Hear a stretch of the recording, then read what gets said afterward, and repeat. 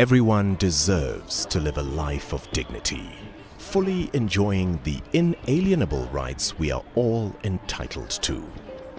Our rights can only be limited by the state acting lawfully and where necessary, provided the limitation is justifiable within an open and democratic society based on human dignity, equality, and freedom.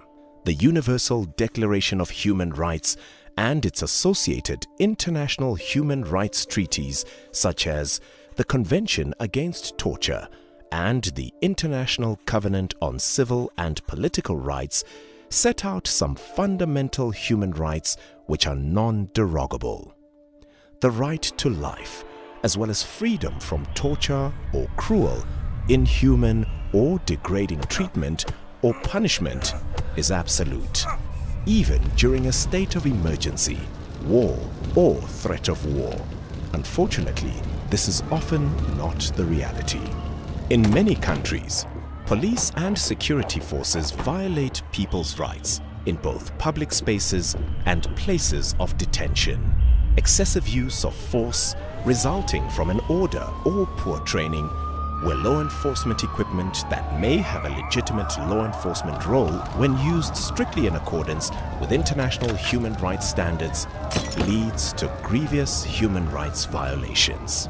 Equipment such as pepper sprays, tear gas, water cannons, handcuffs, and batons have to be regulated through a comprehensive legal and regulatory framework to protect the rights of citizens. While some of this equipment has a legitimate law enforcement purpose, there are companies that produce and sell torture devices which are only designed to inflict pain or cause fear.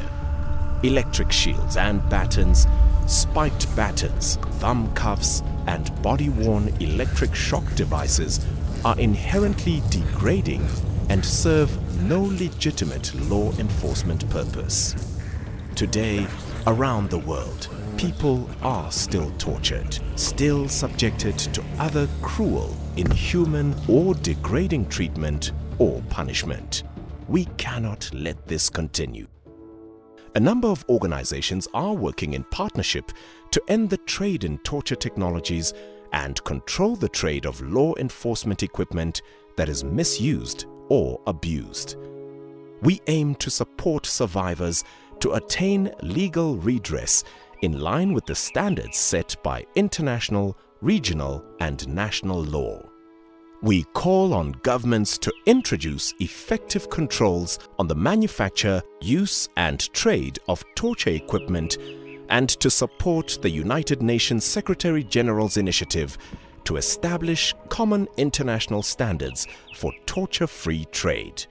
Sign up to the International Alliance for Torture-Free Trade and end the trade in tools of torture.